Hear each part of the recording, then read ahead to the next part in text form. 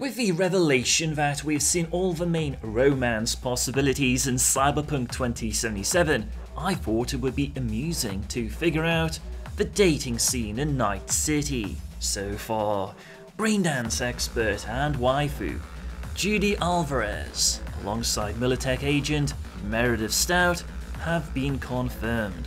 When considering who they might romance, it is worth taking into account how socially acceptable are age gap differences in Night City, given that advancements in technology have significantly expanded human lifespans. For example, Rogue is probably in her 70s or 80s in 2077. Would she necessarily be interested in a male V in his 20s? Obviously, that possibility cannot be excluded due to the current lack of information. It's known that you cannot permanently join a gang. As a mercenary, while there are possibilities for cooperation, these interests do not coincide with the beliefs of the gangs. In my opinion, that probably rules out becoming too intimate with prominent characters such as Placide. Another consideration is that the romance NPC would have to bring significant value to the narrative. This would allow for V to interact with the NPC over an extended period of time and allow the relationship to develop. I am also under the impression that CDPR focus on quality, not quantity, and this will most likely be reflected in the number of romance options available to V. For comparison, in Witcher 3, you effectively had 2 main romances and 7 casual encounters. Despite being the best Euro solo in the business, I am somewhat stumped when it comes to prognosticating which male NPCs will be of interest to FemV. Initially, one would think Johnny Silverhand would be a natural fit, given Silverhand will be spending a lot of intimate time with V.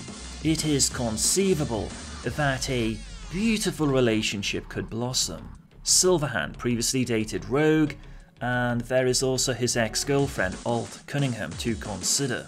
Unfortunately, it was reported that romancing Silverhand would not be possible. Jackie Wells seems like another obvious choice, but he is in a relationship with Misty.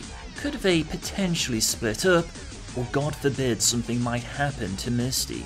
Takamura. He is a mysterious martial arts master, mistrained elite Arasaka ninjas. Despite how little is known about Takamura, aside from his importance to the plot, his somewhat cruel demeanor reminds me of my favorite romance from Mass Effect 3, between Femme Shepard and Garius Vicorian. That leaves Netwatch agent Bryce Mosley, Yorinobu Arasaka, Mr. Goldhand, and Mr. Jenkins being possibilities. None of these characters exactly fill one's heart with affection, although, as they say, beauty is in the eye of the beholder. I think the female nomad seems to be a safe bet, although details on her currently remain elusive.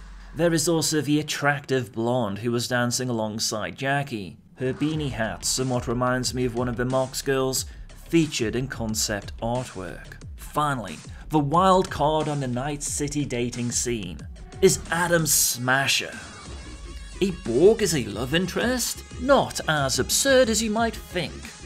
Back in the day, he apparently had a fling with Michiko Arasaka. So Chimber, who's the most enticing romance prospect in Night City? Thank you for chipping in.